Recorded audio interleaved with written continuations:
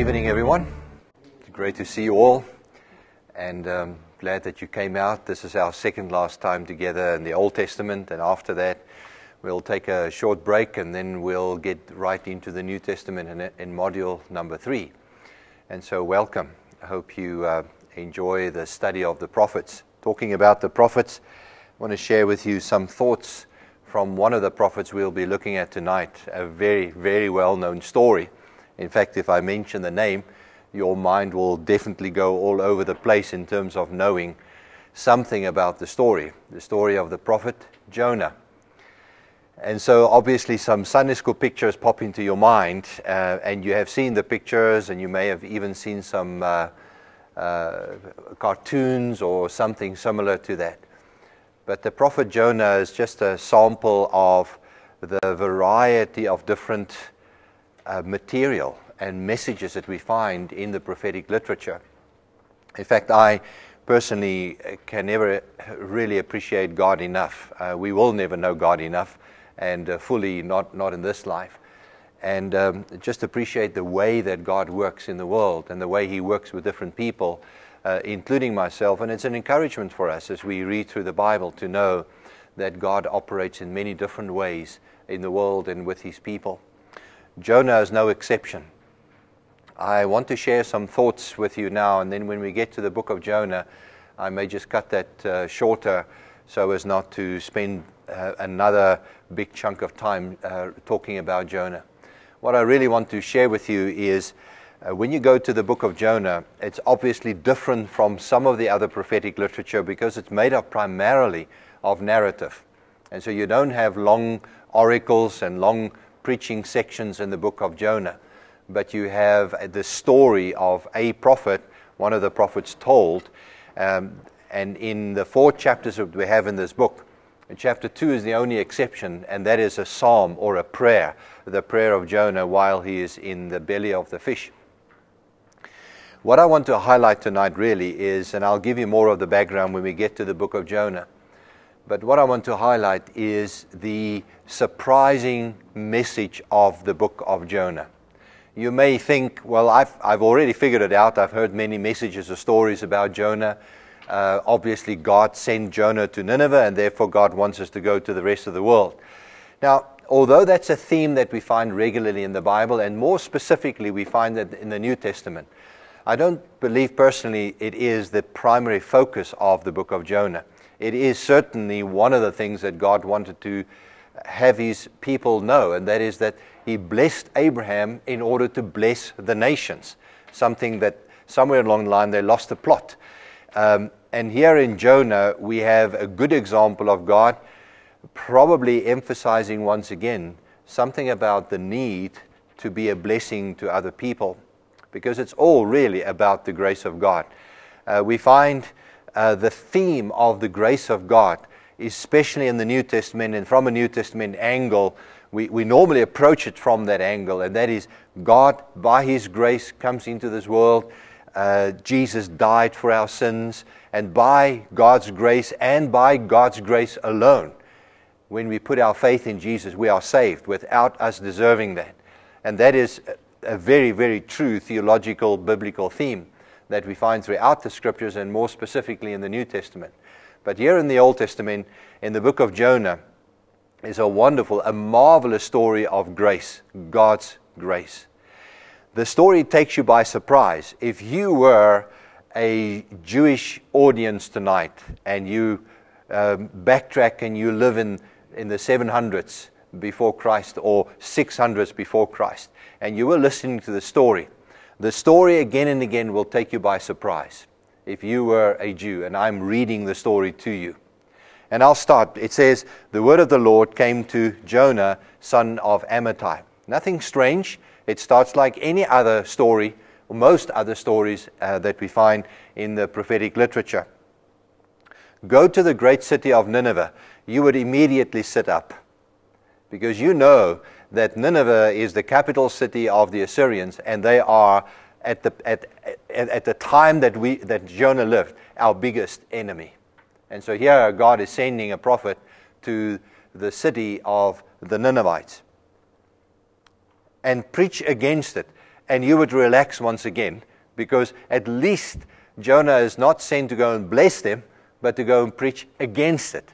And you would say, yes. I mean, just a second ago you would say, no. Now you would say, yes, go Jonah, go give it to them.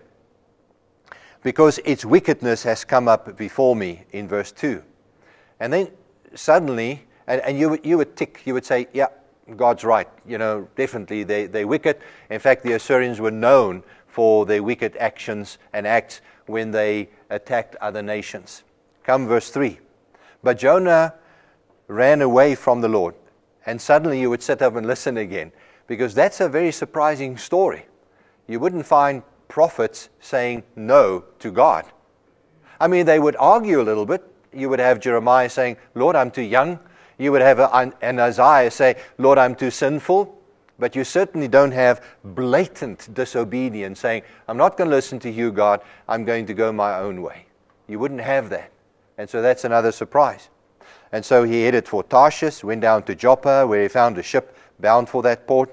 And after paying the fare, he went aboard and sailed for Tarshish to flee from the Lord.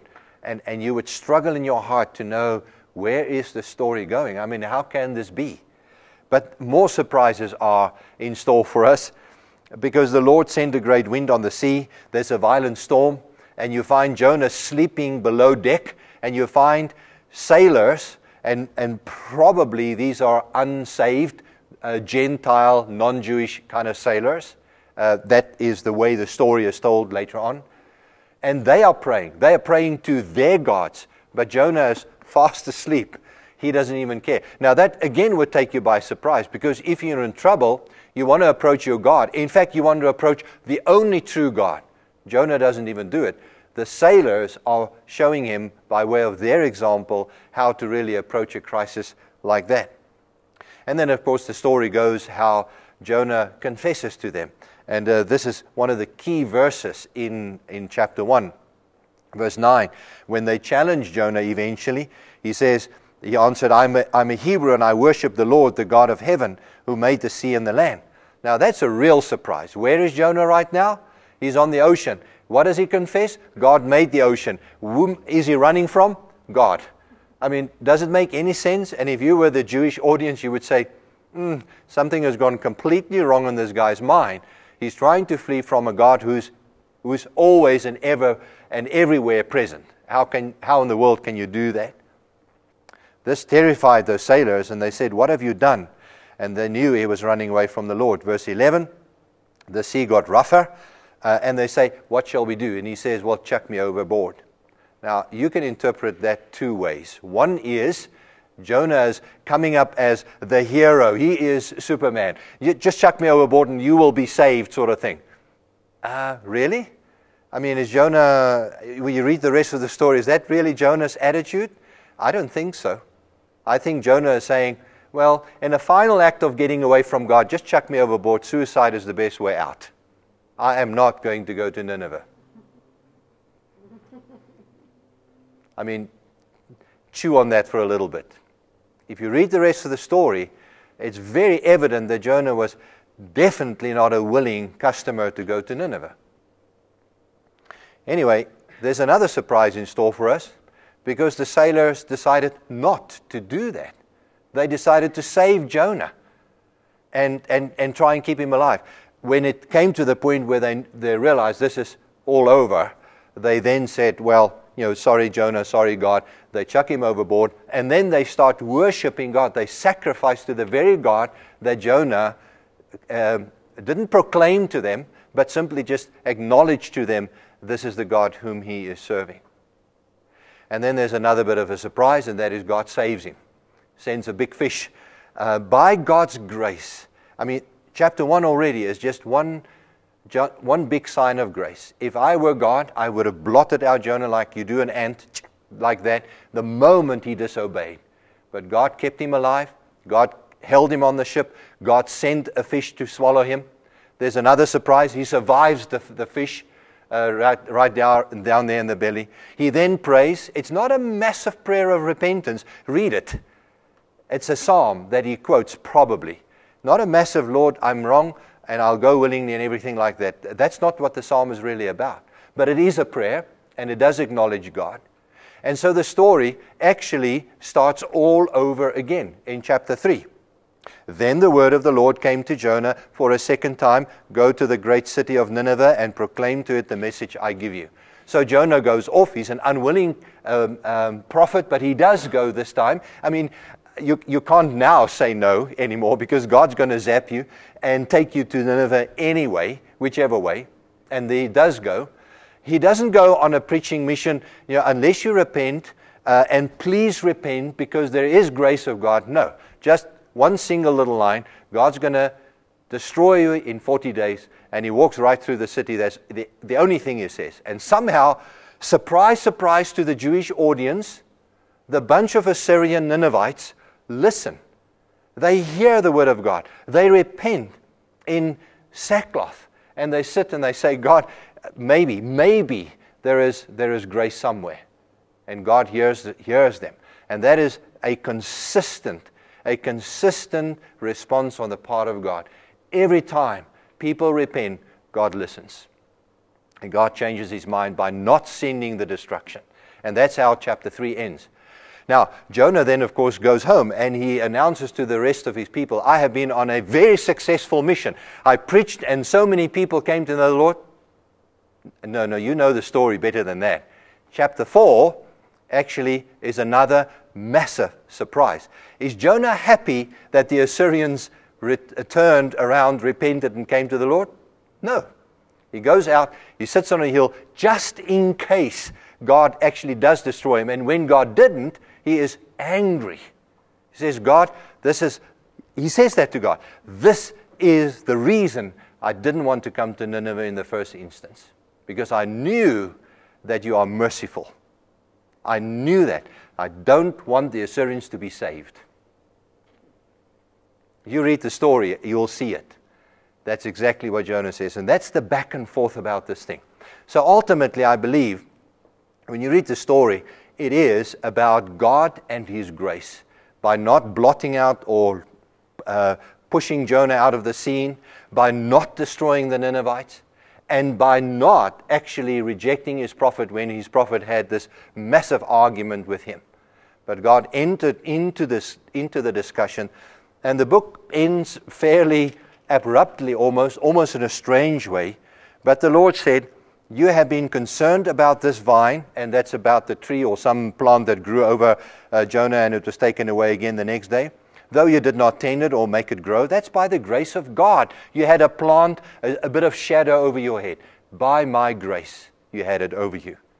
And you didn't do anything for that. You didn't deserve that plant. I gave it to you. When I took it away, this is the Job story, by the way. When I took it away, you had no reason to complain about that because you didn't deserve it in the first instance. It sprang up overnight. It died overnight. But Nineveh has more than 120,000 people who cannot tell their right hand from their left, and many cattle as well. Should I not be concerned about that great city? End of book. Really is a great story. I can go on and preach about it, which I'm just about doing anyway. But I really believe it's a wonderful story when you read it and you study it from a different kind of angle. Rather than just seeing one person going on a mission. It wasn't a willing missionary. It's actually more about God's struggle with his own people, Israel, and their unwillingness to share what they have been given with the nations. When God called Abraham, he said, I want to make you a blessing to the nations. And they have failed in their task. Now, we can point a finger. And I think we'd be wrong in pointing fingers. We can acknowledge some of the wrong that they've done. The reality is God has sent us on a mission. And God has blessed you and I, if we are Christians, and he's blessed his church in this world so that we can be a blessing to the nations. And so we have a task, and that is to bless those around us. Individually, we need to ask that question. Am I a blessing? Am I a blessing to my family? Am I a blessing to my friends, my colleagues? Are we as a church a blessing to this community? Or are we sitting on the grace of God, claiming it for ourselves? We don't want other people to have part of this. We're saved, we're going to heaven, and the rest can go to hell sort of attitude. We will never say it. But by not going out there and blessing the world around us, in a certain sense, we say it's okay for you to go hell. I am going to heaven, and I'm happy about it. Let's pray together after that sermon of mine, and then we'll get into the lecture stuff for this evening. We thank you, Lord, for giving us an opportunity to learn, to study your word. We thank you for so many wonderful stories in the Bible. The one of Jonah that we just read. Following up from there, we know that Jesus came into this world and that he died for our sins, which is the biggest sign and proof of God's grace ever. Thank you that you have graced us, Lord, that you have given us your grace, and that you have forgiven us our sins, and that we belong to you. And I pray that you would help us as we journey further through the prophets, that we will be challenged in terms of our own faith and our own relationship with you. Bless us therefore tonight, Lord, we pray in Jesus' name. Amen. Right, as we look back, we have looked at the major prophets, Isaiah, Jeremiah, Ezekiel, and Daniel, and we finished that last week, taking us all the way to 538 roughly, with the rise of the Persian Empire. And then we started our journey through the minor prophets. We've only done 2 of them last week, and we should have done Amos and Obadiah as well, but we'll look at that tonight as we continue our journey. And then just to remind you once again, on a timeline, there is a sort of a general progression, but we will be jumping back and forth on a timeline, going back to the 8th century, and then we're further down the line again, as we have already seen, and we're into the 6th century. So we're kind of moving around on a 2-year span on that timeline. And so tonight we'll be looking at Amos and Obadiah. We'll look at Jonah, Micah, Nahum, Habakkuk, and if time allows, we'll also do Zephaniah. A chronological order of the prophets. We are jumping around on the timeline, but if you do them chronologically and give and take 1 or 2 changes on a scale, perhaps you may have Joel, and Joel could be in the early 9th century all the way into the 8th century.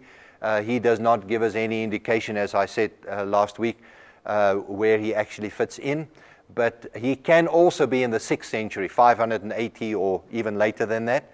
The other prophets are easier to plot, and the one is Amos. We'll look at him tonight, 760. And then Jonah, roughly about the same time. Certainly, it must be before 612. We'll look at that later on, and probably slightly later, I would say. And then Hosea, 760 to 722. That's about the time of the fall of Samaria. And then we have Micah, Isaiah, Nahum, Zephaniah, all ministering to the southern kingdom in that last period of the southern kingdom. Jeremiah lived through the fall of Jerusalem, 626, all the way to 580. And then Habakkuk, 630 to 605. We'll look at him later on. And then Daniel. And Daniel lives in Babylon, and he was taken into captivity from about 605, and he lived all the way to 538 at least, if not later. And then Ezekiel, also in captivity.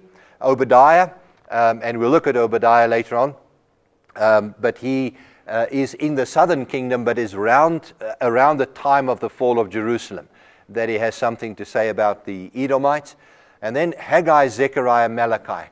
They are at the return, the time of the return from the exile, and especially Haggai and Zechariah are the ones who encourage the rebuilding of the temple, and Malachi seems to minister at the time when the temple was already rebuilt. So if you study the prophets in this particular order, then you will do a sort of a study of the prophets on a timeline as they succeed one another.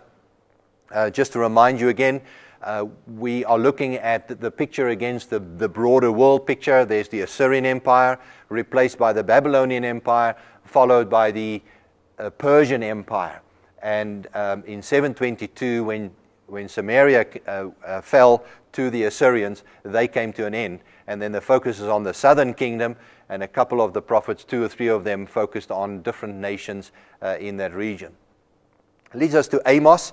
And Amos has a message of judgment. He became a prophet, but he actually was a farmer and a shepherd, and became a prophet to the northern kingdom. And so that puts him way back in the 8th century, from about 770 to 750. Could have been a short preaching excursion, so we're not sure exactly when he started and when he finished, but that gives us a broad range of when he lived. Here is a picture of the site of Tekoa, where there's absolutely nothing left at this stage, but you can see it's a fair amount of desert sort of country, and this is the area where Amos came from and where he was a farmer. His name means a burden bearer. He lived during the time of Hosea and Micah, so they were contemporaries, but he was older and started his ministry before them. And the only really thing we know about him is what he provides us information about. And if we turn to Amos, chapter 1, the words of Amos, one of the shepherds of Tekoa, what he saw concerning Israel 2 years before the earthquake, an earthquake that we cannot date anymore. But when Uzziah was king of Judah and Jeroboam, son of Jehoash, was the king of Israel. And as he went up to the north to go and preach, he came from the south, from Judah, and God called him to go to the northern kingdom to go and preach to them. He was in a debate with one of the prophets who said that you're a false prophet and don't come around here, go back to your own homeland. You're a Judean and we are Israelites. We're in the north here. We don't actually want you here. So Amos was in a bit of a debate, and Amos answered Amaziah. He said, I was neither a prophet nor a prophet's son, but I was a shepherd, and I also took care of sycamore fig trees. But the Lord took me from tending the flock and said to me, go, prophesy to my people Israel. Now then, hear the word of the Lord. You say, do not prophesy against Israel, and stop preaching against the house of Isaac. Therefore, this is what the Lord says, your wife will become a prostitute in the city, and your sons and daughters will fall by the sword, and so on. So Amos had some very harsh words to say against Amaziah, who was a prophet from the north, whereas he represented the south. He was from a town called Tekoa that was about 16 kilometers south of Jerusalem in the kingdom of Judah. And apart from that, as I said, we don't know anything more about him, except that he was a farmer. He didn't aspire to be a prophet. He didn't claim to be a prophet, but God called him, and he went on this preaching excursion to the north. And therefore, probably was a very unpopular person. I told you about the tensions between north and south. It goes all the way back to the settling in the land. We find bits and pieces of that in Saul and David, and when David became king, the north didn't want to follow, and then certainly when the two kingdoms split from that point on. There were a few occasions where they were in cooperation with one another, even going to war with one another, but primarily, or by and large, the north and the south were enemies of one another. When it comes to the book, the written book, the prophet was called to what seems to have been that brief time in the north. He delivered his message in Bethel.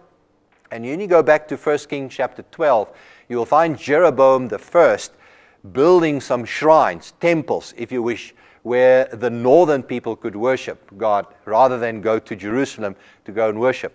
And so when Amos left, seems like he went as far as Bethel, which was in the south of the northern part, the northern kingdom, and that's where he delivered his messages, around that particular shrine or temple. And when and how his messages were penned or written down for us, we have no idea, but it was probably written during the same time or shortly after the ministry of Amos.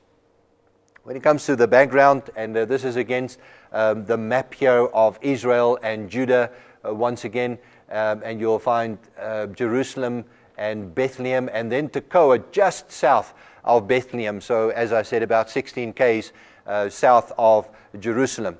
And he went not too far north, because right there where you see the name Israel, just underneath that, so just as you cross the border into the northern kingdom, there was the city of Bethel where this shrine was, and Amos delivered his message. He ministered during the years 750 to about 730 somewhere. It may have been a few months long, maybe a year, or maybe even shorter. We have no idea. But Uzziah was king of Judah, and Jeroboam II was king in Israel. It's possible that the disaster, the earthquake that he mentions to us in chapter 1, verse 1, became a bit of a stimulant. In other words, God used, as in the book of Joel, some kind of a natural disaster to get the attention of his own people. May just be that people were a bit more receptive, even seeking the face of the Lord. Maybe more of them came to the temple. I remember reading the story of 9/11, and the Sunday following 9/11 was one of the highest attendances in the USA for years and years. The moment there is a disaster, oftentimes people say, what is God saying? Who is God? Where is He? And can I find out more about God? And so maybe the earthquake was one of those occasions when people were more receptive to hear the word of the Lord. But during this time, both Uzziah and Jeroboam II were very, very successful kings. The Assyrians were on the back foot to a certain extent, and Jeroboam II, the northern king, took the opportunity of expanding the borders of Israel. And maybe there was complacency at the time. The wealthy got wealthier and the poor got poorer.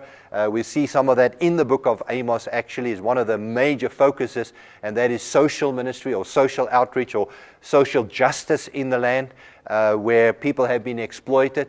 And so that seems to be the case, and God sent Amos to go and preach to the north about that. When you look at the outline of the book, in chapters 1 and 2, we have oracles against the nations, and I will make a comment about that now. But it's interesting how Amos started with the nations around Israel. He didn't jump in immediately and say Israel is going to go to hell sort of stuff. He actually started by condemning the nations around. And I believe by doing so, he got a hearing. Because people sat up and listened and said, well, this southerner, we can hear his accent. He's obviously representing Judah.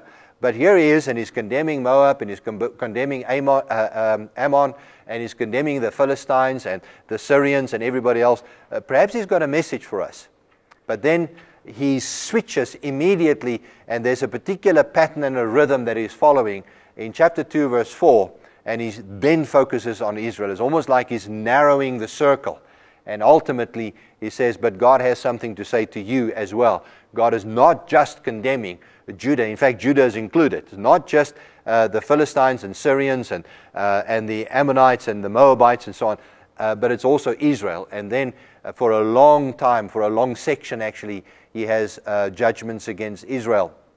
In chapters 3 to 6 is God's judgment on Israel, the reasons for those judgments, and then there's a lament for Israel because he's already weeping for Israel because of their unrepentance. And then in chapters 7, 8, and 9, we have the destruction of Israel foreseen in 5 visions of destruction. And then in chapter 9 specifically, we have also the promise of restoration. You'll begin to pick up a pattern in the prophets, and that is condemnation, judgment, if there is no repentance. But somewhere there is a little bit of hope. And you find that theme coming through the prophets. And that hope, according to my design before, obviously the prophets had something to say to their own generation. And that is, if you repent, then God will save us. But there has always been a sort of a future element to the prophetic messages, and that is God will restore, God will bring restoration, and primarily when there's repentance. But God has kept a little flame alive almost, and it's a theme that we find throughout the Old Testament, that God is keeping the story alive, so that ultimately in and through Jesus Christ he would fan that flame again, and Jesus would become the light of the world, born out of Israel at that particular time. The contents and the design, I've alluded to this already, but Amos starts by speaking about Damascus, and that's the capital of the Syrians, the Philistines, the Edomites, Ammonites, Moabites, and then also Judah. And he has a particular poetic design with lines. If you count the lines, you can see how he has a particular rhythm, and maybe we need to read a few of those lines just to get sort of a feel for it. He says, the Lord roars from Zion in chapter 1 verse 2, and thunders from Jerusalem. The pastures of the shepherds dry up. and the top of Carmel withers. And then he starts with this. He says, this is what the Lord says. For 3 sins of Damascus, even for 4, I will not turn back my wrath, because she threshed Gilead with sledges having iron teeth. I will send fire upon the house of Hazael that will consume the fortresses of Ben-Hadad. I will break down the gate of Damascus. I will destroy the king who is in the valley of Aven, and the one who holds the scepter in Beth Eden. The people of Aram will go into exile to Kir, says the Lord. And so that brings to an end Damascus. Now you'll see the pattern again.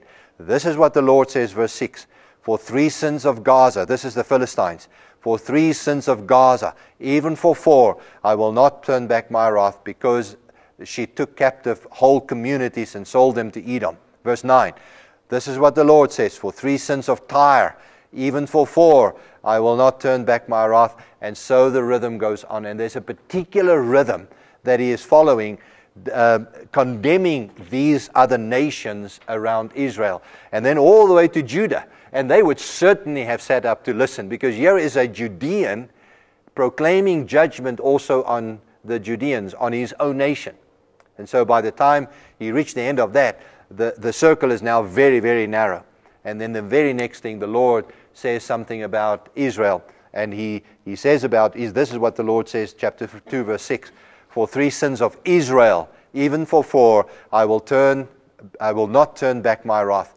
And then he goes on, and the rhythm is expanded. It's multiplied. So instead of just 4 lines, for example, there would be 12 lines or 8 lines. So it's double and more than double the amount of condemnation against Israel. But now Amos has the attention of the nation, because he has spoken about all these nations around. And then chapters 7 to 9 include 5 visions that Amos saw regarding Israel, their judgment as well as their restoration. And here it is where we have to then be very careful when we talk about the restoration of Israel. You can apply to the northern kingdom, because that was the focus of Amos. Or we could say up to literally today, we're talking 2,700 years later, we have not seen the northern kingdom per se being restored.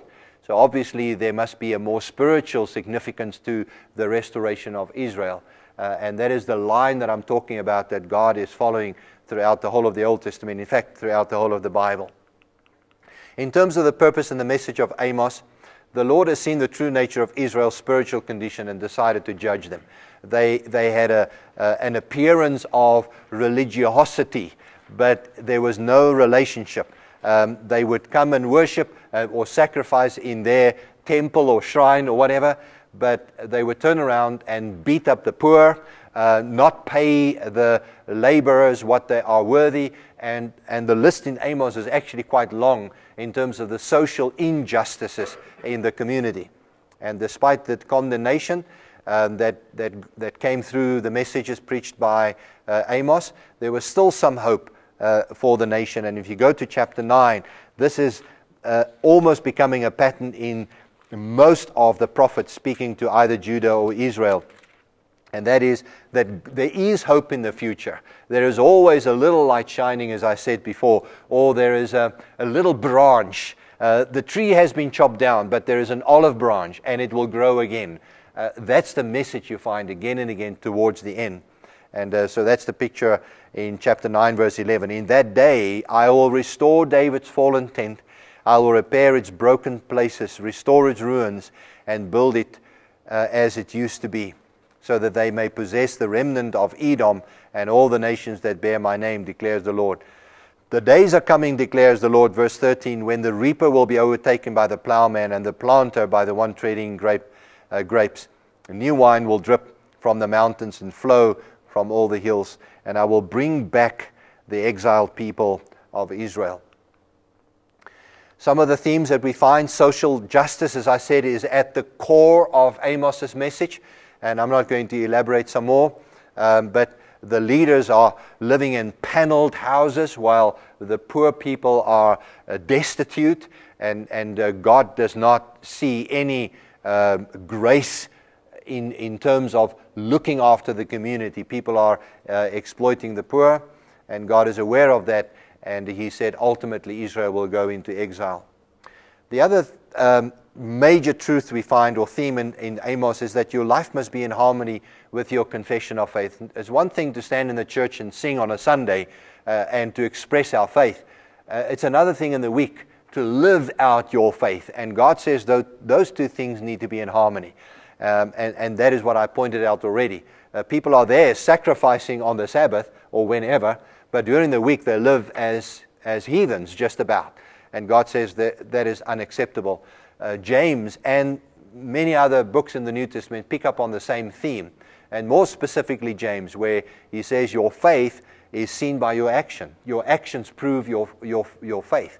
And even James has something to say about the widow and the orphans. And part of our expression of our faith is to look after those people.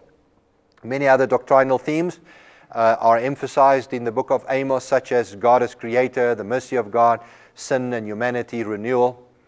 And then I suggest some passages that you can read.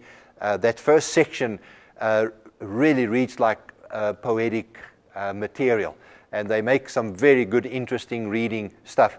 If you read about the circle, the ever-enclosing circle, as Amos eventually targeted Israel as his audience. Chapter 5, verse 18. I told you that more and more we will pick up the theme of the day of the Lord. And the Israelites, or the Jews at the time, believed that the day of the Lord is when God's going to come and restore them. God is going to bless them. That's the day of the Lord. And more the prophets saw the day of the Lord as doom.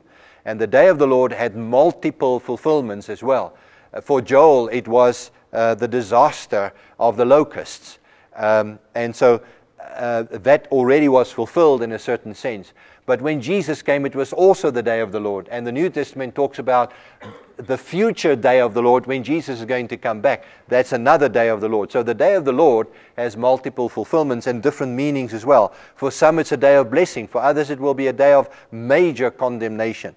And in chapter 5, verse 18, Amos has something to say. Well, from that point on, actually, he says, "Woe to you who long for the day of the Lord." Why do you long for the day of the Lord? That day will be darkness, not light. It will be as though a man fled from a lion only to meet a bear, and so he goes on. So Amos's interpretation of the day of the Lord is doom and condemnation. In chapter 7, the opposition to Amos, he tells us a story of Amaziah, another prophet from the northern region, and then we already started reading the restoration of Israel. Right, that's Amos. The next book in our Old Testament prophetic section is Obadiah. Obadiah has a message about, and perhaps even to, Edom after they supported the fall of Jerusalem. So we're now fast-forwarding the story again on the timeline, and we leave Amos in 750 or so, and we're now roughly about 586, and that is the fall of Jerusalem. Obadiah is one of the few exceptions in the Old Testament where the focus is not Israel or Judah, but actually the Edomites as a nation. And in addressing the Edomites, the prophet Obadiah is actually not unique. There are many other prophets who refer to these other nations. We've just looked at one in Amos. And Amos talks to, or about, rather, the Edomites. And Isaiah, Ezekiel, Jeremiah, Malachi, and Joel all had some things to say about the Edomites.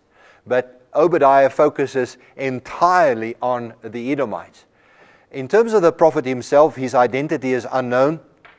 All that we are told is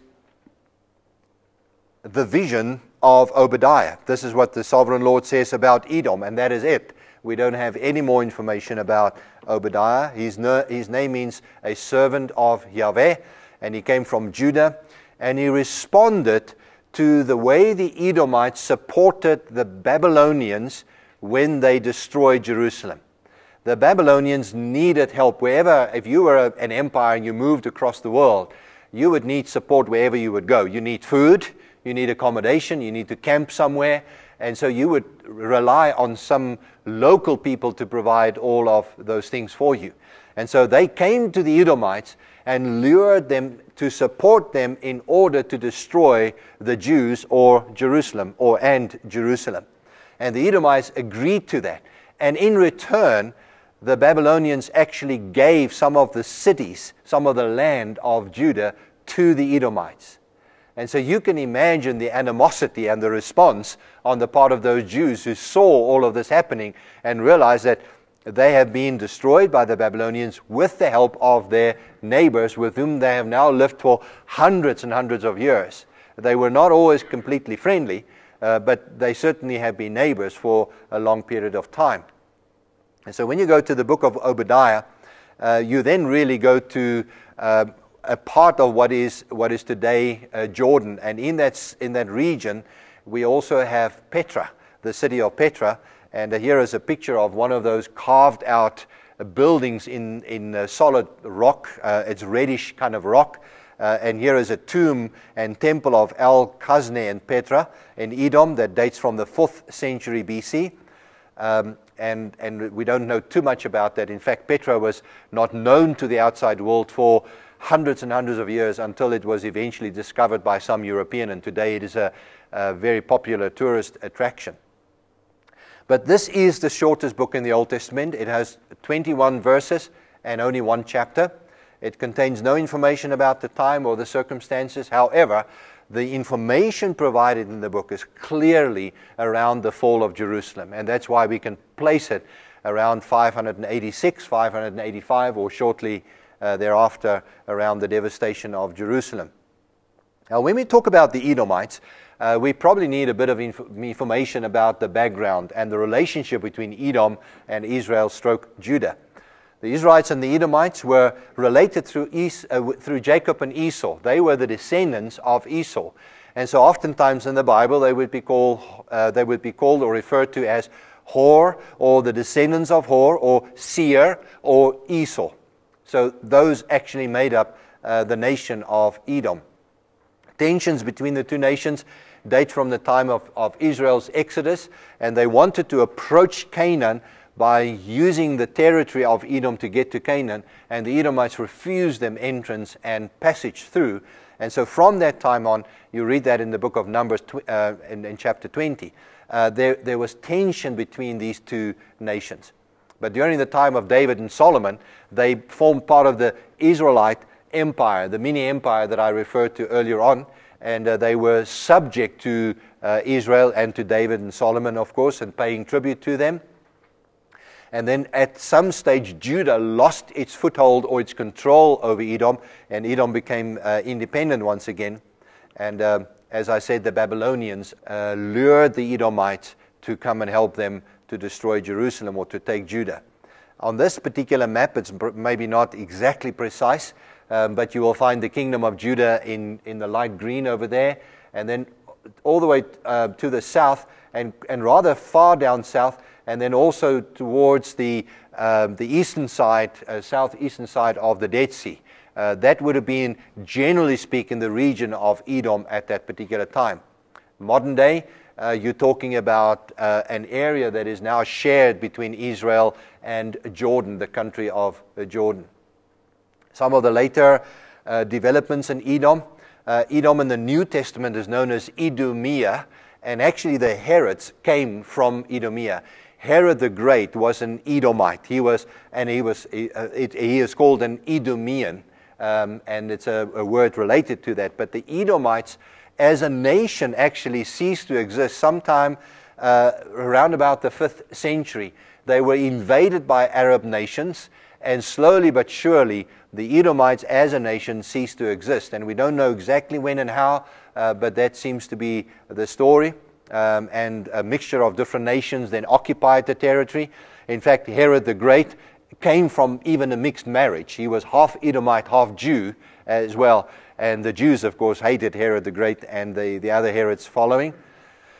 And today, they no longer exist as a nation, and so you can only read about their history, whatever is known about them. Here is a picture, if you can see it, of the Dead Sea in the front, taken from the side of Israel, and you have the reddish mountains, and the picture on this screen is not that clear, but there are reddish mountains in the background. And the word Edom is related to the word red. And so it has something to do with Esau. When he was born, he was sort of reddish, and he received the name Esau. But also it's interesting that the whole Petra is made from sort of reddish kind of rock, and those mountains really look red when you look at them. And there's a story that I copied from Wikipedia. The nation of Edom is known to have existed back in the 8th or the 9th century BC, and the Bible dates it back several centuries further. Recent archaeological evidence may indicate an Edomite nation as long ago as the 11th century BC, but the topic is controversial. The nation ceased to exist with the Jewish and Roman wars. Now, they placed the existence or the last of the Edomites much later than even some other people do. So there's a lot of uncertainty about when the Edomites actually came to no longer exist. The book can simply be divided into two sections. There's verses 1 to 14, and that's the Lord's message against Edom. And again, in the last section of the book, we pick up this theme of the day of the Lord. And it says in verse 15, "The day of the Lord is near for all nations. As you have done, it will be done to you. Your deeds will return upon your head. Just as you drank on my holy hill, so all the nations will drink continually. They will drink and be as if they had never been. But on Mount Zion will be deliverance. It will be holy, and the house of Jacob will possess its inheritance." What we need to understand about Obadiah is that it is a reminder of God's control over the nations. So God is ultimately in control. It may not look like it, and we'll pick up some of this exact same theme as we go along. And especially when the Jews or the Jewish nation is overrun by either the Babylonians or later the Greeks or whatever, the question is, where is God? Is God actually in control? Why is God allowing this? And they needed confirmation that God is ultimately in control. It may not look like that now. In fact, I may never see it in my own generation necessarily, but I need to exercise faith in God who is ultimately in control. Hebrews 11 is a great chapter of faith. And it talks about people who have had major victories, but it also talks about people who have had major persecution to the point of being sawed in two. In fact, those people died because they believed in God. They never saw the day of the Lord as arriving and the return of Jesus or anything like that. But they believed, and that's the point of Hebrews 11. They believed in God, and that is what we need to understand. God is in control, and the destruction of Jerusalem and the temple devastated the Jews. We've seen that in Jeremiah as well as in the book of Lamentations. And Edom, a rival neighbor, assisted the enemy, and the Jews couldn't get over that. How can our neighbors assist our biggest enemies in doing so? But Obadiah, and my belief is that Obadiah never really spoke to the Edomites. I don't think, like Jonah, he was sent to go and speak to the Edomites. I think it's a message of encouragement and comfort to the Jews, saying to them, God is in control, and He will deal with the Edomites in His own time. And in time, God did, actually, if you really come to think of it. And so that was an encouragement to them. And then Obadiah promises that the coming day of the Lord is a day when God will bring judgment on the wicked. He'll deal with the nations, but God will also bring delivery and restoration to those who believe in Him and faithfully follow God. Some of the themes: pride is unacceptable. The Edomites prided themselves in the fact that they have assisted the Babylonians, and God says, if you pride yourself in yourself, if you are proud against God, then God will bring judgment on you. You can't get away with evil is another message we find. The Edomites thought that they were fine. God will not see what they do or what they did, but you will reap what you sow. God's judgment is universal. It's not just the Jews as you see in, or Judah as you see in Amos, or Israel, but ultimately God will also judge the nations around. And then restoration is something that is always a promise. And interestingly enough, at the end of most of the prophetic books, there are major sections, or at least verses, about the promised restoration somewhere in the future. I don't have any highlights in the book of Obadiah apart from reading through all 21 verses. There's only one small, short little chapter that you can read. Brings us to the book of Jonah, the prophet who refused to go to Nineveh. By way of introduction, the name Jonah is associated with the children's Bibles, as I said before, but it contains a lot more that we actually need to take note of. When it comes to the prophet Jonah, we know obviously from the book of Jonah something about him, but it's interesting to note that in 2 Kings chapter 14, we have another reference to him. And this is what it says. And I'll come in verse 23. In the 15th year of Amaziah, son of Joash, king of Judah, Jeroboam, son of Jehoash, king of Israel, became king in Samaria. And he reigned for 41 years.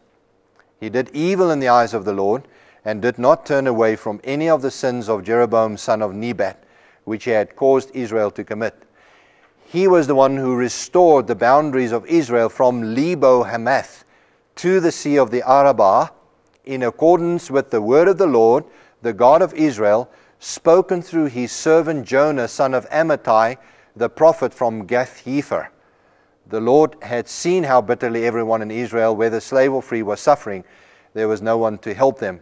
And then it goes on from there. So it sketches a bit of a picture, and there's one single reference to Jonah in the rest of the Bible.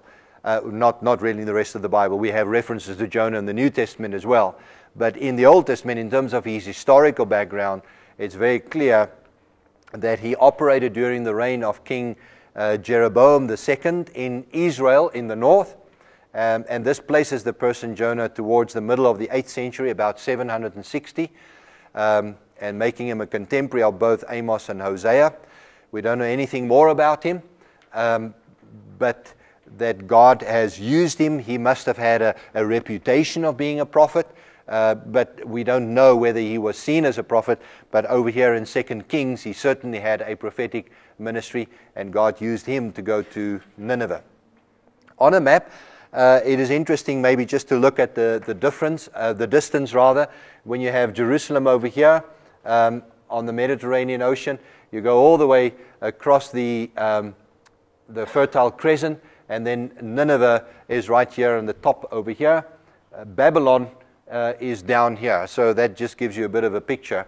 And Nineveh was the capital city of the Assyrians. In terms of his background, during the time of Jeroboam, I said that before, there was a bit of a lull in the Assyrians. They experienced a sort of a setback at the time. They were a bit quiet, but by the time Jeroboam the second, he was able to push back some of the enemy and expand the territory of Israel once again. And that may have caused a bit of a reluctance to see some of the enemy, or to even see their purpose in this world as Israelites or as Jews. And the Lord used Jonah to go and preach a message to the Ninevites. And one of the questions we obviously also need to ask is, was the focus Nineveh or was the focus the Jews, the Israelites? Now, my personal belief would be the focus was really the Israelites, because that's what the story of Jonah, the way I told it to you before, I believe that is the focus of the book. I'm not saying that Jonah didn't go to Nineveh and that the Ninevites didn't come to repentance. I believe they did. But that was not the primary focus. I think the primary focus was to help Israel understand their purpose in this world, something they have lost over time. When it comes to the contents of Jonah, there are 4 chapters. Chapter 1 tells us the story of Jonah fleeing and then on the shipwreck and so on, or at least a storm on the ocean. Chapter 2 is Jonah's prayer, reads like a psalm. In fact, there are many comparisons between that particular psalm and some of the psalms that you have in our book of the Psalms. In chapter 3, Jonah does go to Nineveh. The Ninevites come to repentance. There's a major revival and a turnaround. And chapter 4 is about Jonah's response and anger to God. As I said before, I think Jonah can really only be understood when you listen to the story of God and Jonah. where Jonah represents Israel. Israel was sent with a mission into this world, but Israel lost it. Jonah represents Israel, and God is now talking to Israel through Jonah by showing them His grace and how far His grace really extends. So both Jonah and Nineveh are in need of God's undeserved grace. So I believe that God's grace is the major theme in the book of Jonah. The biggest lesson is that God is merciful, and He can, in fact He will, bestow grace on anyone of His choosing in His own sovereign way. And when people repent, God bestows His grace on them. God showed His grace to a disobedient prophet, to unbelieving sailors, and to a repentant Nineveh. The Ninevites were known for the disregard of human life. There's stories told in extra biblical literature about them coming in, taking women and babies and literally smashing them against rocks and all sorts of atrocities that they committed. And God was angry at them, and He said, I saw their wickedness is before me, and I am going to destroy them. Now the interesting thing is that God always consistently changes His mind when people really come in repentance to God. And so that's the one consistent thing in the Bible that we have. In that sense, God is unchanging. God is unchanging in changing His mind when people repent. Again, think about that statement for a little bit. Some of the themes we find in Jonah: God's grace is overflowing. God's grace is undeserved. The Lord seeks repentance. Serving God is a matter of the heart. It's not a ritual thing. And then also, God allows interaction with Himself. God, in chapter 4, for example, as I said, if I were God, I would have zapped Jonah a long time ago. I would have wiped him out. But God didn't, and God still doesn't. And God invites interaction. And therefore, God entered into this debate with Jonah. Instead of just pushing him aside, He actually allows Jonah to speak to him, even to complain to God. We see the same story in Job, and we'll pick up more of that when we go to some of the other prophets as well. When you read the book of Jonah, I've mentioned the out-of-ordinary surprises that you find in the book, that God cares about enemies, that a prophet blatantly disobeys God, that the sailors actually become an example to Jonah himself, and that he and Nineveh are saved by God's grace. And then no particular section I want to highlight in terms of your reading. I think it's a book that you should really just go and read the whole of the book, all 4 chapters, because it will speak to you. Right, that's the book of Jonah. Before we get into the book of Micah, let's go and take a bit of a tea break. Right, we're in the book of Micah, and we are not far from the time of Jonah. But when you look at Micah, who guides the Judean kings through the Assyrian threat, then you know that Micah lives through the fall of Samaria, but his focus is on the south primarily, although he does mention the north. In terms of the prophet Micah, his name that can be translated as "who is like Yahweh" was a contemporary of Isaiah, of Hosea, as well as Amos. And just by the way, when I refer to the meaning of a prophet's name, it may just be perchance that a person was given this name, he grew up with a name, and it was a very, very common thing to name a person with some kind of a link with God's name, either El or Yah, which is for Yahweh, and some, in the Judges even, you will find people with the name Baal even attached to their name. So that could be of no significance whatsoever. It is just maybe for interest that we look at that. Sometimes a person has been given a name. We know that Jesus' name was given to Mary even before he was born. And so in that sense, the name becomes the character of the person. Micah came from a small town by the name of Morasheth, which was west of Jerusalem in the hill country of Judea. And although he ministers primarily to the south, he does mention the north, or Samaria, because up to this point in time, especially before 722, Samaria was still in existence and the country still functioning. And there's an interesting reference to the book or to Micah the prophet in the book of Jeremiah. And now we need to turn to Jeremiah. And in your timeline, what you need to remember is that Jeremiah lives 150 years later, sort of thing. If Micah lives in 750 or 740, then Jeremiah lived in 586 during the fall of Jerusalem. Jeremiah had many, many different things to say to the kings in Jerusalem, or the king in Jerusalem, about handing them over, about God punishing them. This is a sign that the Babylonians out there is God's way of punishing us, etc., etc. And the people complained vehemently. There were prophets who said Jeremiah is a false prophet. And so when you turn to chapter 26 of Jeremiah, and we're now 150, 170 years later, Jeremiah is threatened with death, is the heading of chapter 26 and verse 16. Then the officials and all the people said to the priests and the prophets, "This man should not be sentenced to death," meaning Jeremiah. "He has spoken to us in the name of the Lord our God." Some of the elders of the land stepped forward and said to the entire assembly of people, "Micah of Morasheth prophesied in the days of Hezekiah, king of Judah. He told all the people of Judah, 'This is what the Lord Almighty says.'" And then they quote from the book of Micah. And they say, "Zion will be plowed like a field. Jerusalem will be become a heap of rubble. The temple hill a mound overgrown with thickets."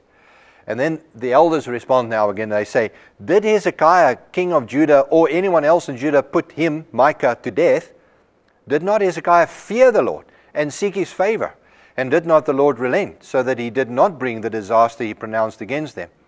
We are about to bring a terrible disaster on ourselves," and so on. So the point is that 150 years later, the book of Micah was already known, and Micah is quoted by some of the elders to try and save the life of Jeremiah. Some people wanted to put Jeremiah to death because of what he preached. Here is an aerial view of Morasheth Gath. It's also called Tel Goded, and you can see a sort of a mountain there. It's been excavated, but not extensively so you can still see a mountain. And one of the things that I read on this particular website is that some of the locals there are very concerned because people come with quad bikes and they run up and down this hill as part of the exercises, and they are concerned that some of the artifacts underneath the soil will be damaged if they don't take care of them properly. It is highly likely that Micah's prophecies were written down during his own time. He certainly made an impact, and 100, 150 years later he was well known. There are scholars who question or query some of the contents of Micah, but there is no need for us to not believe that Micah himself or prophets around him wrote down the material, and that became well known in his time and beyond. In the background again you will see ruins of Samaria, the city of Samaria, and Micah had certain things to say about Samaria, although, as I said, his focus was on Judah. The political and economic situation was one of success.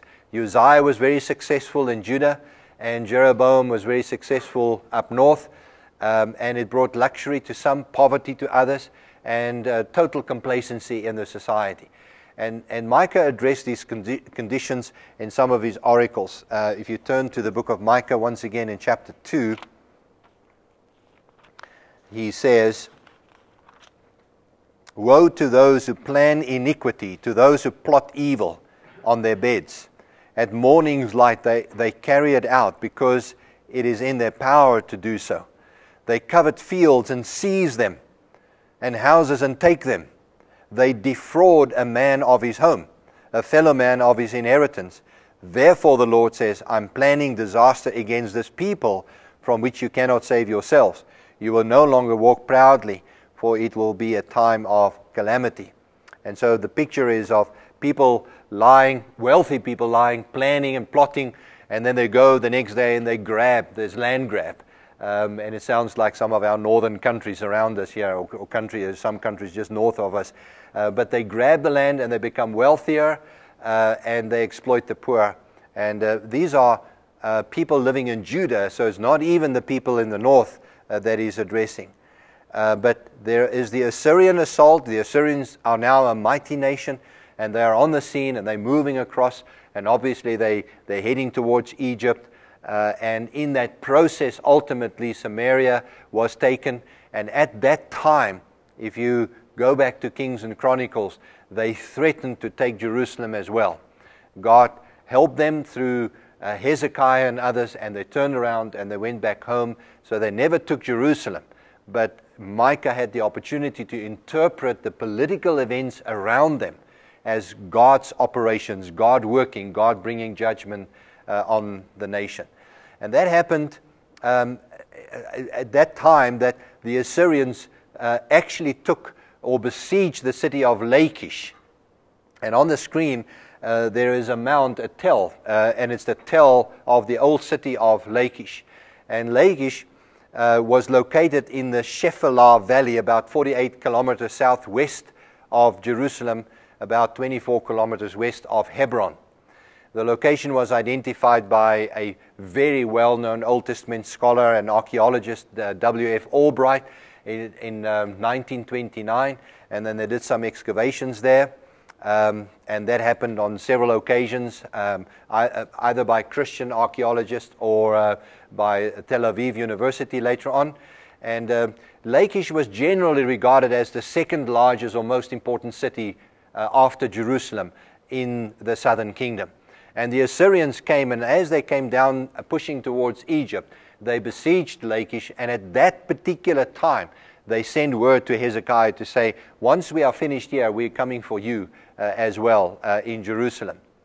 In the Bible, Lachish has a long history. It goes all the way back to Joshua, Sennacherib in 2 Chronicles 32. There's also reference in Jeremiah when Nebuchadnezzar came and besieged Lachish once again.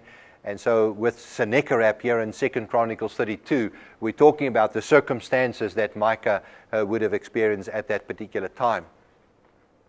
Micah addressed three segments of the society. There is the people in general in chapters 1 and 2. Then he changes his tone and he talks to the leaders of Judah and Israel, chapters 3 to 5. And then he talks to the whole nation in chapters 6 and 7. There is a well-developed structure in the book of Micah. Each of the sections start with a call to listen. In chapter 1, for example, this is what we read. The word of the Lord that came to Micah of Moresheth during the reigns of Jotham, Ahaz, Hezekiah, kings of Judah, the vision he saw concerning Samaria and Jerusalem. And here's the call. So this is how he starts the section. Hear, O peoples, all of you, listen, O earth, all who are in it, that the sovereign Lord may witness against you, the Lord from his holy temple. When you turn to chapter 3, he says, then I said, listen, you leaders of Jacob, you rulers of the house of Israel. And so he's talking to the leaders. And then when you turn to chapter 6, listen to what the Lord says. Stand up, plead your case before the mountains, let the hills hear. And the general address is, listen, hear, O mountains, the Lord's accusation. Listen. So there's a call to listen.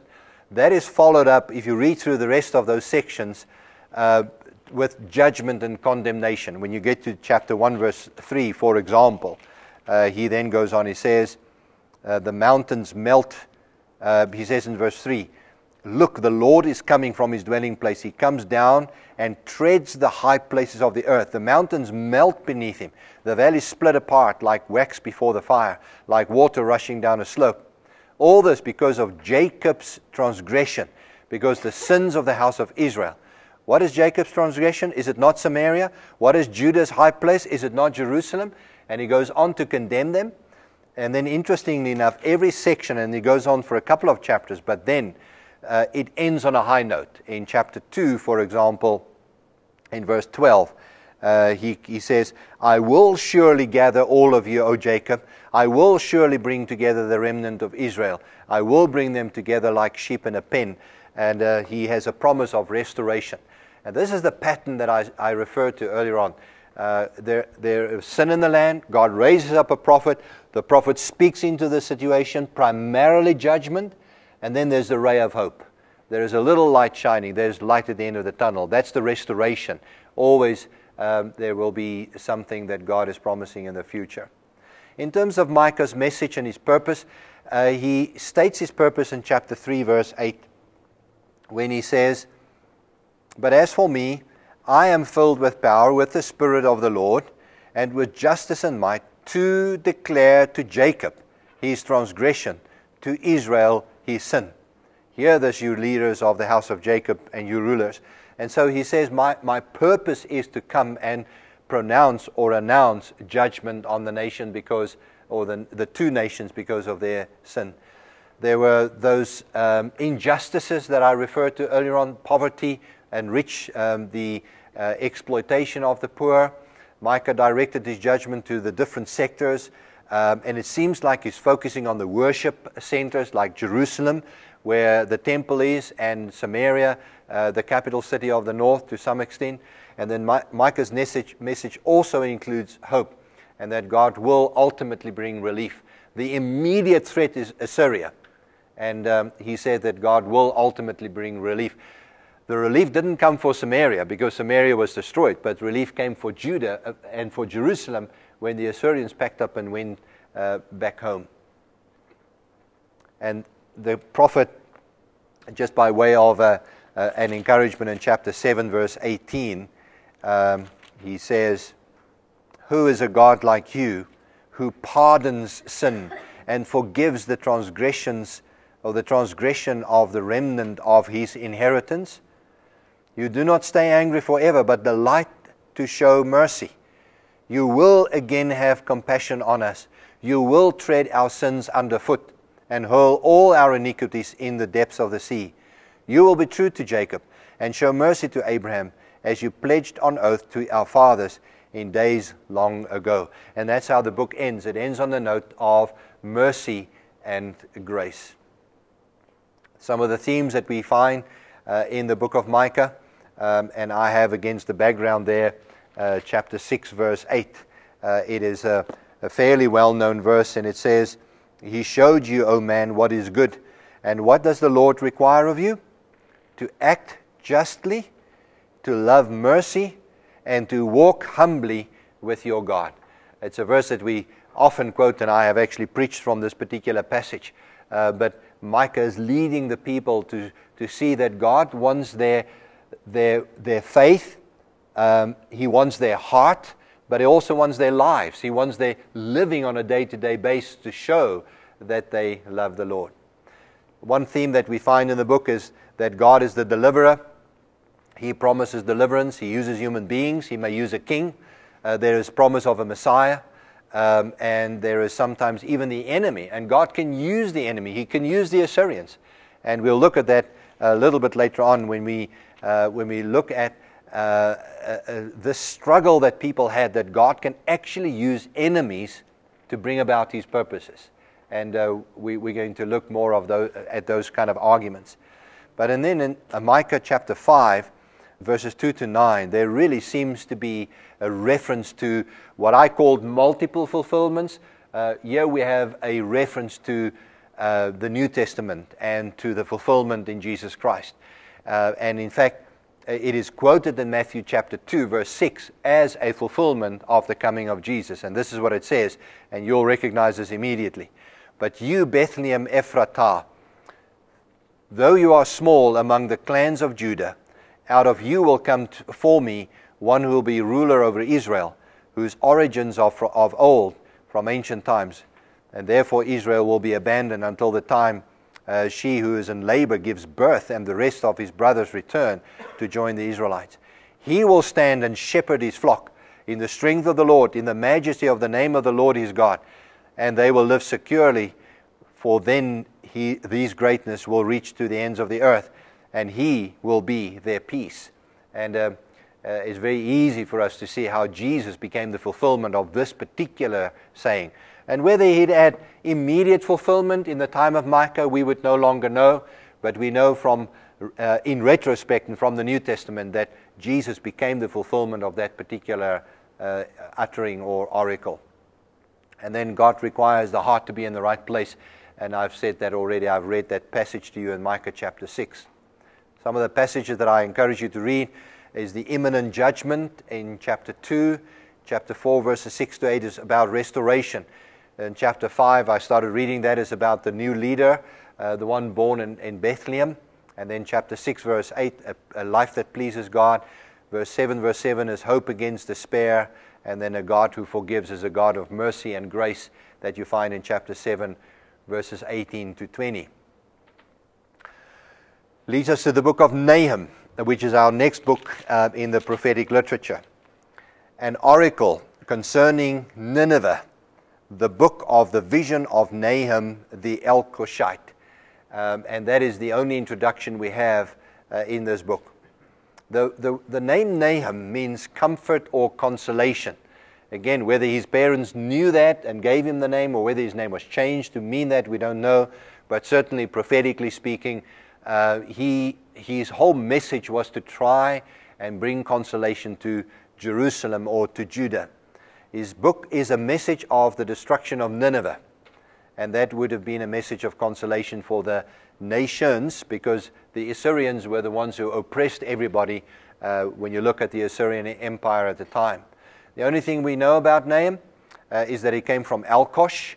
We don't even know where it is, because the name of that particular city or place is never mentioned elsewhere.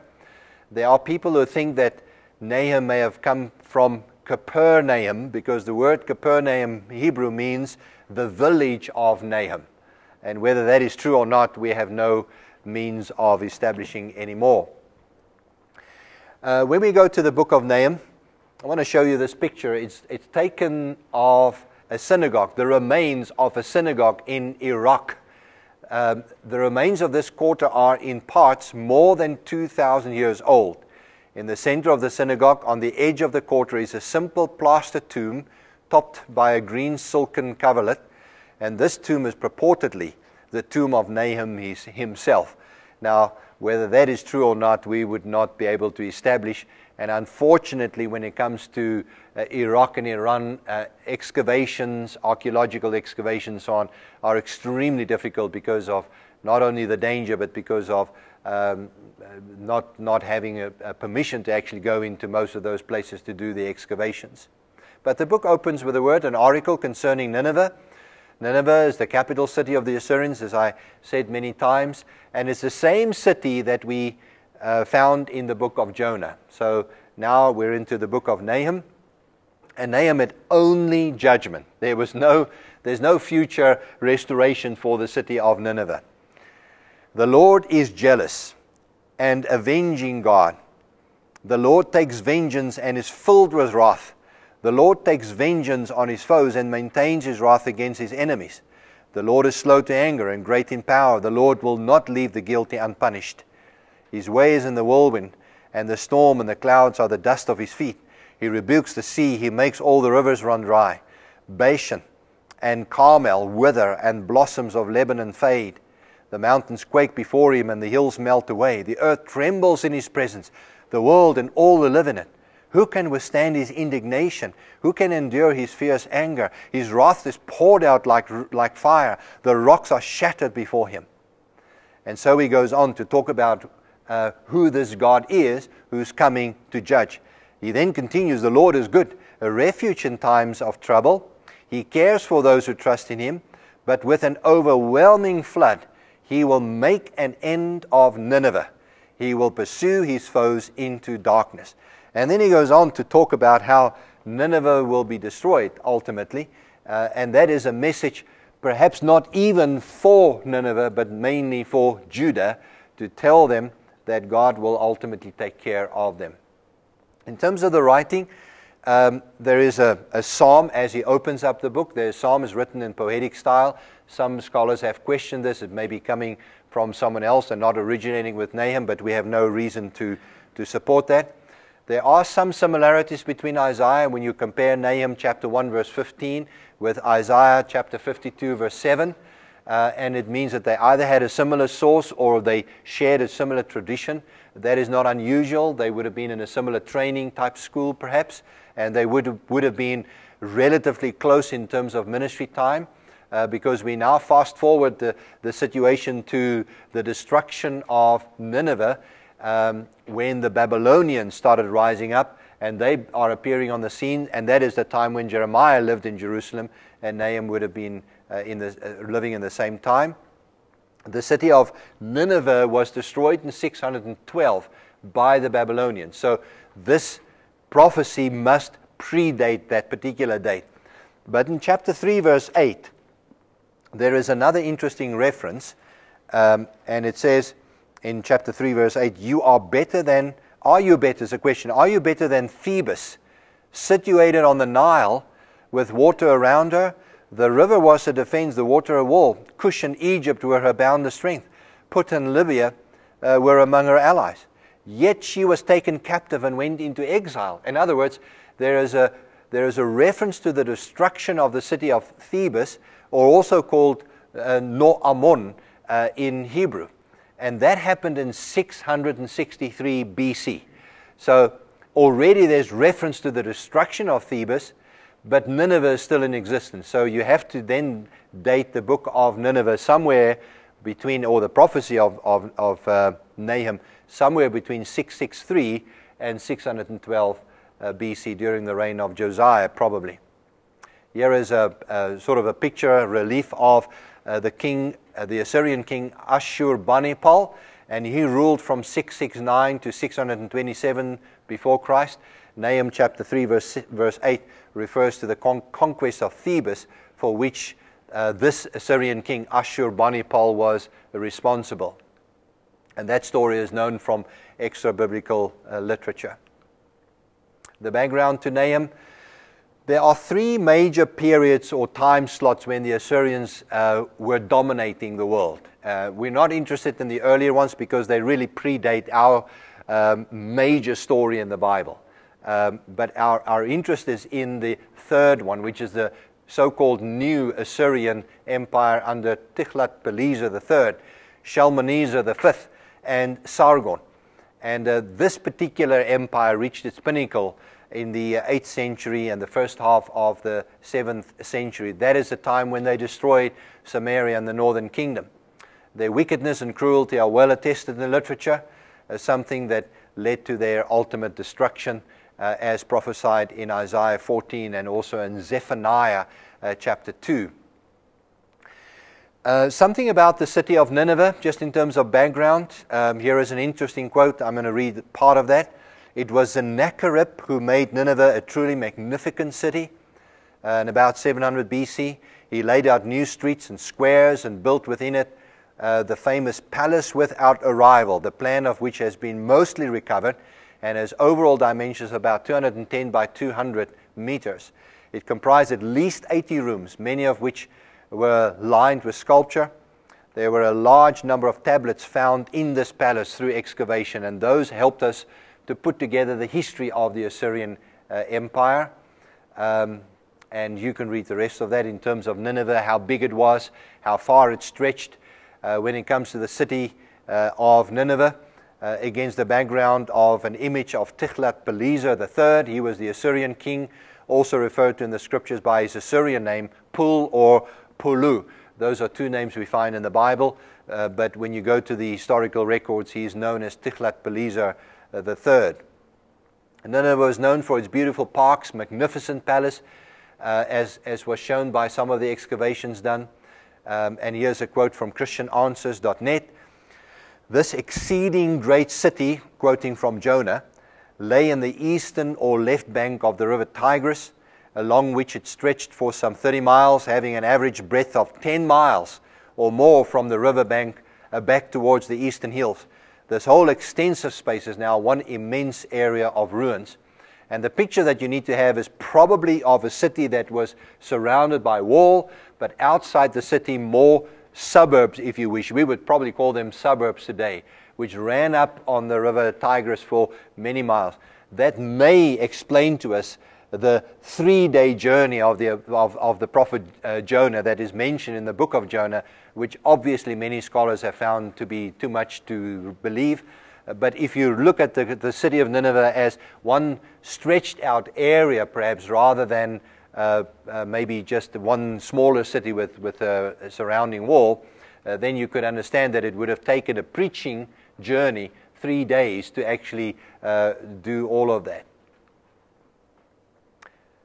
Here is an outline of the city wall and the gates of Nineveh, as you can see. And I will mention, and the words in a moment will mention Kuyunjik, and then also Navi Yunus in a moment. So those two areas are two tells that have, one has been excavated and the other one not. Today, Nineveh's location is marked by two large mounds, Kuyunjik and Navi Yunus, which means Prophet Jonah, and the remains of the city walls about 12 kilometers in circumference. Kuyunjik has been extensively explored, but the other mount, Navi Yunus, has not been explored because there is a Muslim shrine dedicated to that prophet on the site. It's an interesting thing because it means that also Muslims recognize some of the Old Testament prophets, including the prophet Jonah. Here on the screen you have a picture of some of those clay-type tablets, and it's quite extensively written. It's been deciphered, and one of the things that helped us to put together, well, when I say us, not that I did anything, but scholars were able to dig this up, and some of the tablets and things that were discovered that describe history. And we know quite a bit about Tiglath-Pileser III. He was a prominent king of Assyria in the 8th century and widely regarded as a founder of the new Assyrian Empire, that third major empire of the Assyrians that I mentioned before. He's considered to be one of the most successful military commanders in world history, conquering most of the world known to the Assyrians before his death.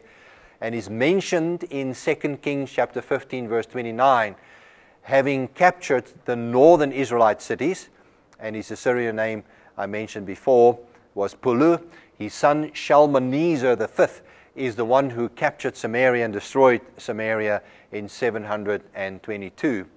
Here's another picture of a tablet, the Babylonian Chronicle, and it records events in ancient Babylon dating from about 750 to 280 BC. So it's quite extensive description of a long period of history.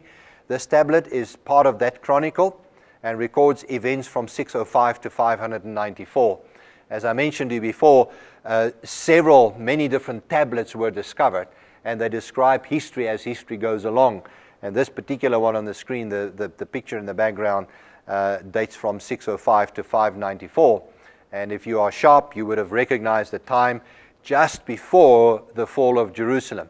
In fact, this is the time when the Babylonians came in and they subdued Judah in 605, and they did the same thing again in 597. And it includes a description of Nebuchadnezzar's campaigns against Judah, against Egypt, the conquering or the killing of Pharaoh Necho, or the defeat of Pharaoh Necho, in which battle, as Josiah tried to stop Pharaoh Necho, he was killed in that particular battle because he sided with the Babylonians and so on. But the background of that whole story is well known to us because of this particular description on this tablet. Some of the outline and the description in Nahum, it's a short book. It consists only of 3 sections. There is a psalm in chapter 1, verses 1 to 8. It's about God's control and how God comes into this world to announce judgment. And then the doom of Nineveh. When you start in chapter 1, verse 9, and you read to chapter 2, verse 2, it's all about God destroying or pronouncing judgment on Nineveh. The future doom of Nineveh and the protection of Judah would have brought comfort to the Judeans, knowing that God is acting on their behalf. And then the siege of Nineveh, chapter 2, verse 3, all the way to the end of the book. The destruction of Nineveh is foretold, summarized in chapter 3, verse 5, by the words, "Behold, I am against you." And he's talking about Nineveh. "Nineveh, behold, I am against you, declares the Lord Almighty." Again, when we look at the purpose, it announces the damnation and the destruction of the Assyrians, represented in their capital city of Nineveh. They were intended as a comfort for Judah. I personally don't think the message was ever delivered to the Ninevites necessarily, but that it was meant for the comfort of Judah. So the Judeans would have heard this message. It may be that the message eventually got to Nineveh. We're not sure about that. But behind this is, again, And we see this again and again, the control of God. God is ultimately in control. Some of the themes, God is just and will punish evil. In much of the Old Testament, the Assyrian nation stands for evil, as Babylon picks up that same reputation in the New Testament. When you go to the book of Revelation, for example, then it's all about Babylon. And Babylon represents evil, everything against God. And so in the Old Testament, oftentimes Assyria represents the evil, is symbolic for everything evil in this world. Nahum therefore announced their destruction, and by implication, the fact that God judges the nations or the enemies, and He brings justice and salvation to His people. When you look at Nahum and the prophecy about Nineveh, it came into fulfillment after many revolts in the provinces around the world. Very, very difficult to keep an empire alive for more than 200, 300, or 400 years or so. As much as you may try, eventually there's going to be a rebellion somewhere. That happened in some of the provinces, and especially down in Babylon. Some Assyrian rebels took the city of Babylon. They again were overthrown by Babylonians themselves, and they started establishing the Babylonian Empire, and they pushed up north until they reached Nineveh, besieged it, and as I said before, in 612, the city of Nineveh was destroyed. The Assyrian Empire began to show signs of weakness, and Nineveh was attacked by the Medes, who subsequently were joined by Babylonians and Susianians, and they attacked it, and it was razed to the ground, and Nineveh never really recovered from that. If you want to read something about Nahum, I'm suggesting the holy character of God. There is a well-known verse that is even quoted in the New Testament, and I have learned some songs about this. It says, "The Lord has given a command concerning you, Nineveh. You have no descendants to bear your name. I will destroy the carved images and cast idols that are in the temple of your God. I will prepare your grave, for you are vile. Look, there on the mountains are the feet of one who brings good news, who proclaims peace. Celebrate your festivals, O Judah, and fulfill your vows. No more will the wicked invade you, no more will the wicked invade you. They will be completely destroyed." Now, this is one of the reasons why I believe that Nahum was addressing the Judeans and not the Ninevites as such. He was giving comfort to Judah that God is going to deal with the enemy, which is Assyria. Now, we get to Habakkuk, the book of Habakkuk, a prophet who struggles to come to grips with the fact that God can use enemy to bring about His justice in this world. And if you turn to the book of Habakkuk, chapter 1, verse 1 says, "The oracle that Habakkuk the prophet received." And then it jumps straight into a conversation between Habakkuk and God. And much of the book is exactly about that. You look at the background, Habakkuk lives during the time just before the destruction of Jerusalem, and he has a major issue with God who doesn't act. Seems like Judah is living in sin, they're not doing what they should be doing, and they're not serving God, and Habakkuk has a problem with that. And he actually addresses God. He says, "God, how can you allow it?" God comes back and he says, "Habakkuk, I'm in control, so don't worry. I have raised up the Babylonians to bring punishment on my nation." And then Habakkuk has a groot skrik, and he says, "But God, how can you use the unholy Babylonians, the sinners out there, to punish your people who are supposed to be holy? Yeah, I want them to be, I want justice to happen in our nation, but how can you use the sinners?" And then God comes back to Habakkuk and he says, "Habakkuk, I will ultimately also punish the Babylonians. So just hold on to your seat, as it were, because ultimately they are also going to be punished. I am fully in control." But Habakkuk really struggled over this whole issue of God using sinners out there to bring about His holy purposes. The book provides no details about the prophet or his time, but it's very clear that it is just before the Babylonians were on the rise. And so in sequence, it follows well on Nahum, because the Assyrians were overtaken by the Babylonians. The Babylonians are on the scene, and shortly thereafter, 612, Nineveh fell. And if you fast forward just a few years, you're into 605, then in 597, and then again in 586, when Jerusalem ultimately was destroyed by those very same Babylonians. And so Habakkuk sees that picture. God is giving him that bit of a picture into the future. And so his ministry would be roughly around 630 rather, all the way to about 605 or thereabouts. When it comes to his background, I've mentioned most of this already. By 627, the city of Babylon was seized by Assyrian rebels. They were overtaken by Chaldeans. That's the biblical word for Babylonians. In 626, and then the Assyrian Empire was on the downhill side, and the Babylonians took that over.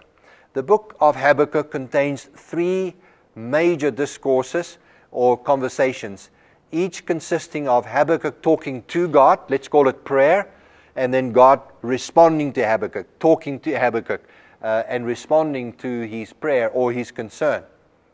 Habakkuk prays about the situation in Judah. In fact, this is the way it goes. How long, O Lord, must I call for help, but you do not listen? Does that sound familiar? Many of us have been here. How long, O Lord, I call, but there's no answer. He's essentially saying, why do you make me look at injustice? Why do you tolerate wrong? Destruction and violence are before me. There is strife, conflict abounds. Therefore the law is paralyzed, and justice never prevails. The wicked hem in the righteous, so that justice is perverted. And now the Lord is answering, and the NIV has actually given us their heading, so it helps us to know who is speaking, because it doesn't necessarily say so in the text. The Lord is saying, look at the nations and watch, and be utterly amazed. For I am going to do something in your days that you would not believe, even if you were told. Here's one of those promise box verses that I referred to before. Have you received an SMS where someone says, I just want to encourage you. The Lord is saying to you, for I am going to do something in your days that you would not believe, even if you were told. The Lord is going to bless you. Actually, no, not what it says here. Go to the next verse. I am raising up the Babylonians, that ruthless and impetuous people, to sweep across the whole earth, to seize dwelling places not their own. They are a feared and dreaded people. They are a law to themselves and promote their own honor. Their horses are swifter than leopards, fiercer than wolves at dusk. Their cavalry gallops headlong. Their horsemen come from afar. And so he goes on. And essentially God is saying to him, the major thing I'm going to do that you won't believe is I'm going to raise up the Babylonians to come and destroy you. So don't ever quote this verse out of context again. All right. Now, Habakkuk responds, verse 12. O Lord, are you not from everlasting, my God, my Holy One? We will not die. O Lord, have you appointed them to execute judgment? O Rock, you have ordained them to punish. Your eyes are too pure to look on evil. How can you allow an evil Babylonian nation to come and do this? Surely, Lord, you can't allow that. The Lord comes back again. Then the Lord replied, write down the revelation and make it plain on tablets. And he says, essentially, and I'm not going to read all of that, but essentially saying, well, I'm going to deal with the Babylonians as well. And God did eventually, because they were overthrown by the Persians once again. And so God did deal with the Babylonians. So it's a back and forth between Habakkuk and God. The message of Habakkuk is fairly plain against the background of evil in the land. Habakkuk wondered whether God is ever seeing the evil. God, I have now lived for 30 years or 40 years. I'm only seeing evil. I don't see you act. When are you going to punish? God says, yes, I will punish through the Babylonians. Habakkuk is horrified that God can use the evil people to do so. And then God says, well, I'm in control. The Babylonians will be my instruments, but ultimately, because they are evil, I will also punish them, because they are a wicked nation, and therefore they will have their time ultimately. Apart from the little bit that we find in Jonah, Habakkuk is the only prophet who includes a full-blown discussion between God and a prophet. Most of the other times it's God revealing stuff and the prophet delivering the message. God revealing and the prophet delivering. But over here, like in Jonah chapter 4, we have an encounter between God and prophet. And so we have that bit of an insight into how God allows himself to be questioned and queried by a human being. The key to understanding Habakkuk lies in the responses of God, but like in the book of Job. But it's different from the book of Job, because Job was never really given a reason. Job was taken on a tour of the universe, and Job needed to fall on his knees and say, God, you are massive, awesome, beyond my understanding. But it's different in Habakkuk. God this time chose to show Habakkuk what he is doing. In fact, in detail. He told them about the Chaldeans. They will come and punish. Then he told them ultimately the Babylonians will be destroyed. So he does give him some answers. When it comes to the structure of Habakkuk, we need to understand those prayers and God's responses to Habakkuk. The prayers and responses evolve almost like a conversation, each time taking the next step, taking the conversation to a next level, as it were, or the argument. And then one of the keys that we need to understand in this book is we find in chapter 2, verse 4. And it says, see, he is puffed up, his desires are not upright, but the righteous will live by his faith. And when you go to the book of Romans, this is a major central theme in Paul's argument, where he says the righteous will live by faith. It is by faith in the Lord Jesus Christ we are saved. And that is the only way you will become righteous. And he quotes Habakkuk in this regard. And essentially it means that a person who believes in God will live a righteous life. The righteous is the one who believes in God. And by believing in God, you will then live a life that is pleasing to God. And that is really true faith. Because you may not understand how God is operating. You may see all the evil in the world. You may not even see justice done in your own life. But you continue to believe in God. It's all about faith. Which is why earlier I quoted Hebrews chapter 11. Because when you read through that chapter, it is clear that many of those people did not see the end result. All of them that are quoted, they never saw Jesus coming into this world. But they held on to a promise. They held on by faith to God. And that is essentially Paul's argument. We put our faith in the Lord Jesus Christ who died for us. And on that basis, I am declared a righteous person. And then as a righteous person, I now live by faith. My faith in God, and therefore it finds expression in the way that I impact the world around me. Some of the themes that we find in the book of Habakkuk: God is aware of the evil done, He is the final judge, and ultimately God is in control. In fact, if there is one message that we get in the prophets and the prophetic literature, is this one: God is in control. Some of the passages I suggest that we read in the book of Habakkuk, there is a really, really wonderful statement. I call it blind faith in chapter 3, verse 16. Just listen to this. I heard and my heart pounded, my lips quivered at the sound. Decay crept into my bones and my legs trembled. Yet I will wait patiently for the day of calamity to come on the nation invading us. That's the Babylonians. Then he says this, you've heard this before. Though the fig tree does not bud, and there are no grapes on the vine, though the olive crop fails, and the fields produce no food, though there are no sheep in the pen, and no cattle in the stalls, yet I will rejoice in the Lord. I will be joyful in God, my Savior. That is true faith. That is true faith. You believe despite the fact that you don't see anything. There's no proof. There's no wealth, there's no health necessarily, but I hold on to my faith in God. That is what Habakkuk is essentially saying. And on that note, we will finish for today, and we'll look at Zephaniah and the rest of the Old Testament prophets next week. May the Lord bless you.